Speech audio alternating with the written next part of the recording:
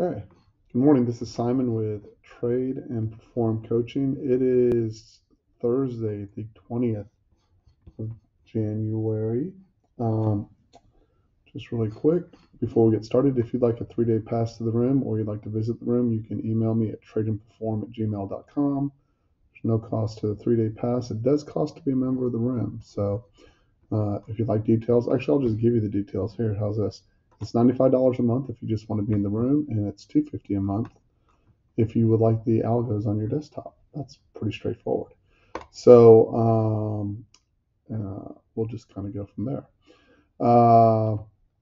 Okay, so a couple of things. Let's look at how we traded overnight. First of all, yesterday's close was pretty ugly, and then they found responsive buyers. So if we look at the overnight session, here's NQ. And again, you can see the story repeats yet again, right? We get down to a key level overnight, right? So you can see this was the low right at the close. You can see in Asia we took out the low, right? Found responsive buyers, backside tested it, and where does it eventually want to make its way back to? Prior day's point of control. So that's how those swing traders keep repeating that trade, right? They trade with low leverage, and they can just patiently wait for it to march its way back. And most of the time they're correct, right? If they have any kind of semblance of risk management in that trade, most of the time they get it right. Okay, so that was NQ. There's not much more to add there. We had Econ. We have Econ again at 9 o'clock. This is ES.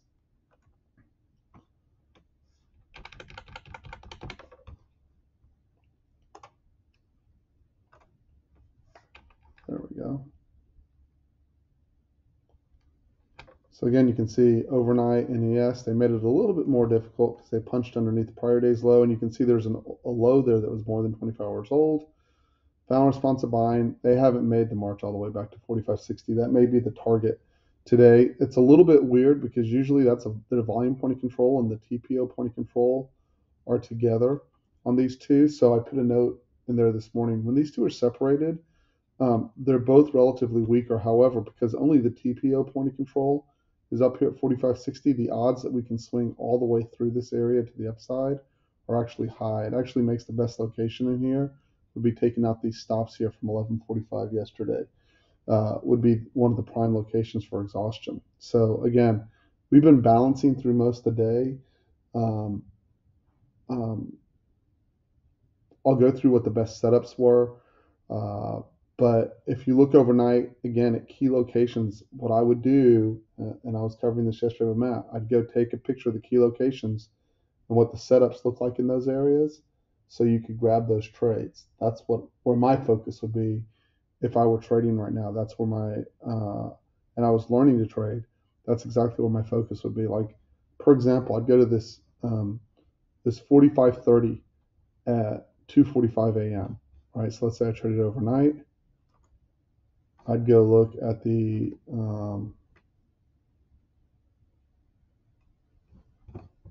what was that, 45.30, I believe I said. That's right. So I'd go look at 45.30, that's right here, and go, okay, that got above the anomaly, right? So my notes will look like this. We've gotten above the anomaly. This is the backside test of the anomaly. So what did this trade look like, right? That's what I want to know for entry. And if you look, so what was the best entry here was so originally I would have said when we're down here, you had two choices. You either want to close back in with a triangle up back into this bar, which obviously did not happen, right? Or you wanted to stop this guy out here and then close back into him with a triangle up. Very specific process, right? So that didn't happen in any of these places. But what you will notice is that you got a power bar. So I'm going to lay this out. So we're at a key location at 45.30, right? Power bar, power bar. Both these power bars get stopped out here. You put in a no supply, no demand, star diamond. So that already by itself is powerful. And then the triangle up, which you actually can't see because it's mega tiny. It's sitting down there, but it is there. I'll adjust the CS chart so it's closer. But there's the triangle up. That trade left you from 45.34 all the way up to 45.53. It's pretty much a $1,000 contract uh, level, right? If we look a little bit further at where the prior day's low was on that, that's down here at that 45. If we go back to Asia, right, and we go, okay, what did it look like at 45.20, which is our other strong candidate, right? So I'd go, this is a prior day's low in Asia. So Asia can always be a little bit interesting, right? So if you'll notice, you got a no supply, no demand, but without a star diamond. So no supply, no demand, triangle up, and the triangle up first time pushed you into a power bar to the left, and you got enough to get your scale off there, right? Then we came back down, we stopped it out again. This time there's a no supply, no demand, but not right at the low. So then you get star diamond. So this is nothing at this point until you get the triangle up. Triangle up closed you into the power bar to the left, lift, right? And so then you come down again, and this one kind of sucked actually because it didn't close back into this power bar and it didn't stop out this power bar. So, but I want to alter strategies here for just a second. Let's say you're Peter and you like to swing from a level. I know Peter's not doing this, but let's say that 45.20 was one of Peter's levels and he's looking for the entry. And so if Peter enters here the first time, right? We stop these two guys out. You triangle up, he enters here. He gets his scale off, he gets his risk off, but then his balance gets stopped, right? But then he gets the same setup again. So he enters again right here. He gets his risk off, but his stop remains, right? Because Peter's trying to swing this thing. Peter never gets stopped from down here, right? He can't let this stage frustrate him, but he ends up taking that trade for a huge swing to the upside. So at the same time, you want to go and list out, well, what were the challenges here if you were shorting? Well, first of all, Peter, so what makes the difference between deciding not to take a pretty strong setup of no supply, no demand, star diamond down, right? Because yeah, he would have gotten this, but then he misses this whole trade. So what's the differentiator there? So that's where you have to have a bias of which way you're looking. We're pretty far in the hole at that point relative to where we were during the US session, right? I mean, look how far, that's 45.73 down to 45.14, really big stretch, right? We're below a prior day's low when we look to the left, right? So the differentiator there should be, I know long spring out of that. So if you look in addition to that, right? If you look in addition, so that's how you phase out that, hey, I'm not going to take these trades. But then there's a mental challenge to that as well, right? Because if he's long over here and he sees this over here, no supply, no demand, star diamond, and then it's closing back into a power bar after stopping it out, it's going to create anxiety if you're following the system inch by inch and tick for tick, right? This is where you have to decide whether you're just scalping through this area, which is fine. You had a good scalp. You could say, hey, you know what? I'm taking this trade out. It's giving me everything I need for a good short, and I hope I get set up over here for the long again, which unless you're just taking the triangle up, you don't. It doesn't close back into, according to our rules, it's got to close back into a power bar for our most conservative, aggressive entries, right? It's got to close back into a power bar or give me a no supply, no demand, triangle up, right? So either way, no matter how you manage this, you're probably going to experience some type of anxiety and some type of disappointment no matter how it went, right? Because the disappointment could be, I'm committed to holding the trade here, but this sucks, right? You were all the way up at 45.32 and you're all the way back to 45.17 over here. And you can't go, here comes my stop, and I left. By the time I'm at 45.17, I'm going to go, man, I left 15 ES points on the table, right? So I was talking to Matt, and I actually got it from a book that I was reading about Wilson, the quarterback for the Seattle Seahawks, and his training coach.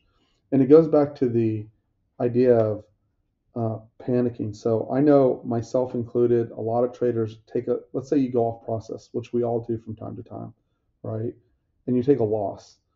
The very next thing you want to do, from I'd say 8 out of 10 people, is make up that loss. Like, even if you don't do it, that's the first overwhelming feeling, is get that loss off the books, right? What happens next is what? You take another shitty trade and you lose money again. Totally guilty of that. More than I would like. Right? Why? Because my overwhelming desire is to get off that loss and make up for something that I feel dumb having done. Right? So the way to fix that is actually have a trade plan for when you take a trade off plan, right? And that plan is very simple. You acknowledge that you took the trade off plan. As soon as you recognize it, you exit that trade. Almost the worst thing that could happen to you at that point is that off plan trade pays you a huge amount of money. Why? Your brain's going to go, let's do that again. That was freaking cool, right? Next, you acknowledge that you're going to want to make that up. That's step two. I want to get rid of that loss. I want to get rid of that black eye, right? Step number three is go back to the middle. That's the part I got from the Russell Wilson book. Go back to the middle. For us, the middle is I want to make up the loss.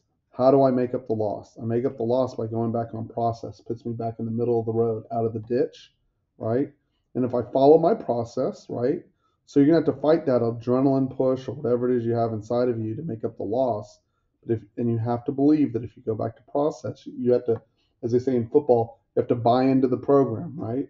If you go back to the process, the next trade should start to lift you. It may not even lift you all at once, but the most important thing is that you're on process. That is your process for when you're off process. Okay. So, but if you look at this, right? So let's say you goof this completely. Let's say you didn't short here, you were holding here, and you were sure you were going to get stopped. So you do what we all kind of do. They're like, oh, I'm going to move my stop up. Boink, gets pinged, and now you're really pissed, right? Like get yourself really twisted up on a move like that. Like it's happened to all of us, right? And then you go, okay, I'll catch the short. But then you don't get to short off the edge because it doesn't close back into a power bar. Maybe there's something to the left we could look at. Let's see if this closed back in. You did. You closed back into that power bar. So that was a valid short there. Okay, I want to show everybody that. See, I'm looking to my left to make sure I'm closing back into another power bar that got stopped out. Right there. Right there. Took the stops. Triangle down. Right? Didn't give me much extension, but it didn't stop me out either. I have to be committed to the trade. Right? Or you could have taken the no supply, no demand, triangle down for the extension on the short. Now that trade, if you took this trade, your entry was here. All right, go through the steps. 45.47. You could have added right here at 45.49. Your stop on the whole trade was 45.53, right? And you got an extension down. The best you could have possibly done would have been 45.29, and it took out the power bar here to the left at 245 and gave you a triangle up to give you another extension, gave you the backside test. So 45.33 back to 45.52. However, here's where I'm going to use myself as an example. Here's where Simon screws that up. Simon is so pissed off. Let's say I'm the guy that I was like totally committed to holding. And I go, you know what? It shouldn't get behind. I'm going to cheat. I'm going to save myself 2 points. And I'm going to put my point. I'm going to put my stop right here. It really shouldn't get back there anyways. And I get stopped. I can tell you what I'm doing because I'm pissed off. Short, stopped, short, stopped. And now I'm like, I can't take the third trade. I'm already buried, right? And I'm like, how can it keep going up? And I've lost my cool.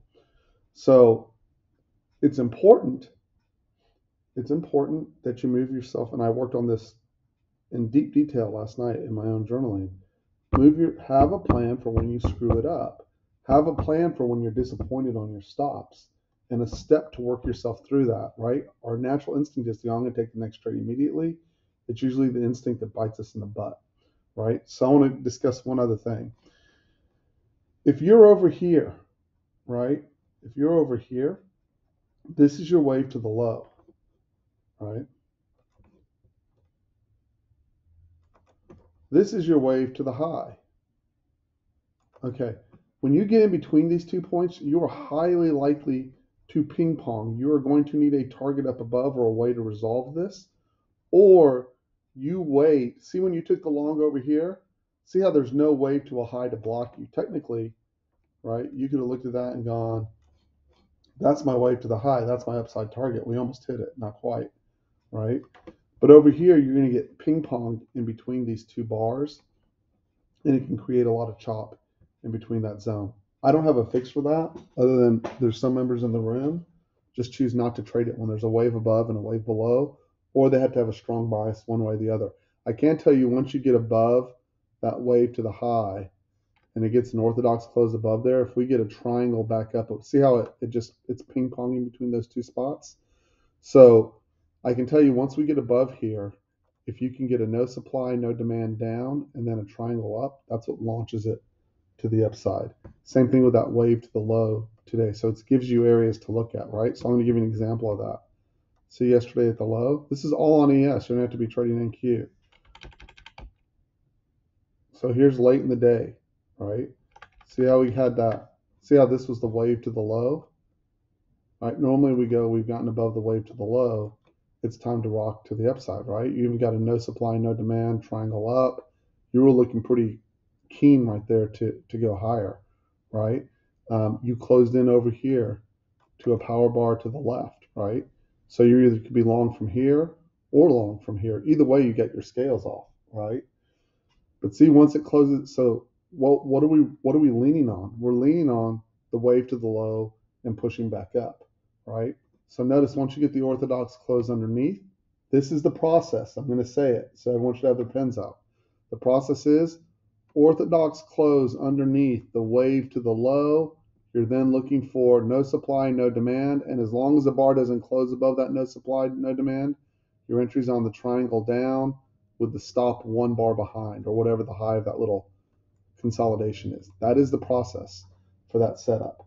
And you have to be willing to short the low of the day, because it almost always is the low of the day for continuation. And it doesn't always puke like it did. And the process is inverse at the high, which a lot of breakouts to the upside look like. So that's a very specific, exactly what that process looks like for a trade. So it's the same thing in NQ, just multiply the speed and the steroids involved with it. But it's the same essential trade. Does anyone have any questions? That's my plan for today. We're opening right in between. We're below value on ES, we're below value area high, and we're above support, which is 45.30 all the way down to 45.20. So obviously it's hard to be committed to the short. Just remember, even when we get into bear markets, I know we closed on the low yesterday. It gets people bearish, they push down, right? And they trap themselves, and we get these huge rotations up. So you can't come in, even if you're bearish, you got to be bearish from rotations higher, not from the low. Like that particular setup at the low yesterday, and you'll notice when that whole thing set up was all in the last half hour, so I wasn't even around to take advantage of that, right? This is just, that's a rare setup. Don't let it influence your bearishness. Certainly don't let it influence your bearishness. They're going to, what we want is for people to press down, trap sellers, push up, and then from pushes up, look for shorts for pushes back down, right? But if you go back and look, even in the most bearish of bearishness, going back to, even if you can pull data all the way back to 2000, you'll see, when you see people who go, oh yeah, like if you ever meet anyone who says, oh, I was short the whole bear market in 07 or 08 or 2000, that thing did what we did yesterday all the freaking time. Like, it wasn't rare. It was frustrating, but it wasn't rare, right? So how many people do you know that are leveraged, right? How many people do you know that started the day off, like if you look at that rotation, yeah, I'm short up here, and yeah, I totally didn't freak out when it came back more than 50% all the way back over here. I was committed to the short, like very few retail traders are. Like, that's a huge rotation back up. Or how about if you got it wrong, right? Let's say you shorted over here, and you're like, oh, I know this market, right? So your call is, right, your target. Imagine you're over here, right? Your target is to take out this low at 45.20, right? For whatever reason, right? So you're short over here, going, oh, we're going to 45.20. I've got it nailed, right? You get all the way down here. You're telling me you're still committed all the way back up here? Nope. I don't know a soul who can stand the pain on that. Not one person that can stand the pain. Maybe some options traders, but that's very, very difficult. And even in options trading, you're getting your ass kicked on the premium. Like you better be mega committed. It's very, very hard. So for us in our time frame, don't look at that chart and go, oh, we're going to 45.20, so therefore I'm trading that level. We're trading the process against levels that are there, and we're looking for what's trapping buyers and sellers above and below, and then what the proper setups are along the way. So today my goal for trading is to take the more conservative entries. Why? Because I got smoked taking the most aggressive entries yesterday. I had a very good day. I came in and I tried to press hard, and I was getting hit basically on stuff like this where we're going straight up, right? And I was trying to grab these shorts, and then I wasn't taking quick profits, so it was just coming right up against me. And my day would have looked very different if I just waited for the more conservative approach. Um, and I've done that this morning. I can show you where my longs were on NQ and one short. I had longs and one short, and I was going off the 18.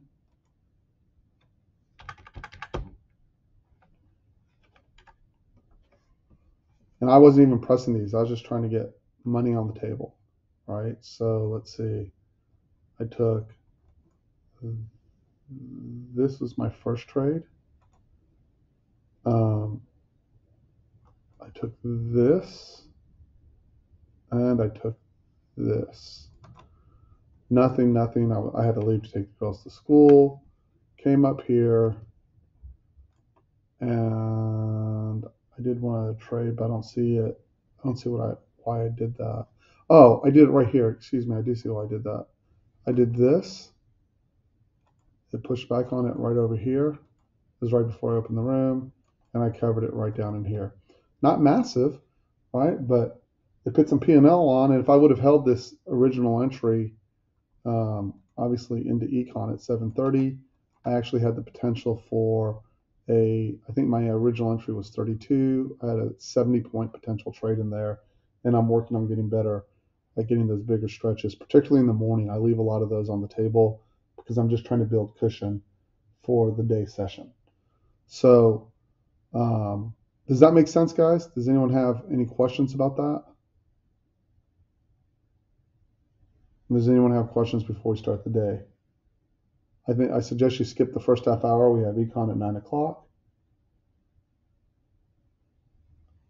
And go slow. Try to execute your best trade, right? I know that everything I do will surround around, except for no supply, no demand, triangle down, right? Everything I do will go around,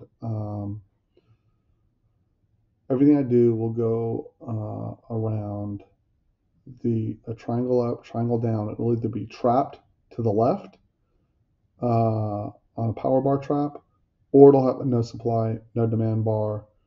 And particularly if I get a no supply, no demand. So let's pretend for a second. If I get a third wave like this, we all know what a third wave is. It's not wave counting. And I get a no supply, no demand, star diamond here, right? Or I trap back in, right? So it's the same thing over here.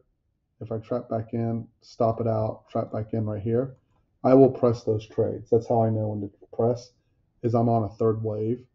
And that makes it easy for me to press. Even at 6 a.m., if you'd taken that 15,164, it was worth 50 points, essentially. $1,000 a contract, that's a good trade. So I will attempt to press those. That's all I've got for this morning. I think that's a good start to the day. And then I'll look for trades in the Goldilocks zone if they're on traps. So let's go have a great day. I will publish this.